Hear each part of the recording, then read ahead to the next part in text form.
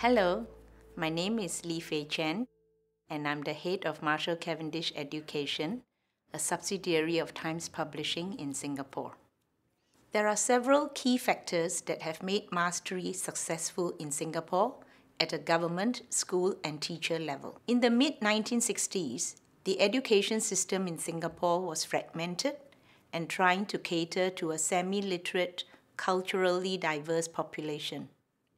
We had to create a system that worked for everyone, in as short a time as possible and using whatever resources were available to us. This was achieved by developing a common curriculum, a common set of textbooks, and through teacher training.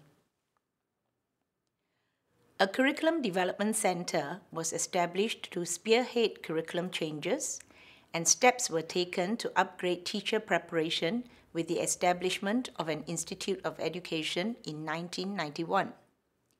It is today's NIE. A rigorous assessment framework was also introduced.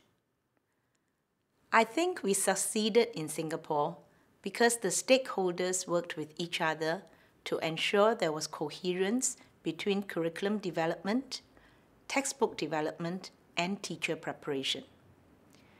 The Ministry of Education sets the curriculum, and textbooks are developed by private publishers such as Marshall Cavendish Education in line with the curriculum.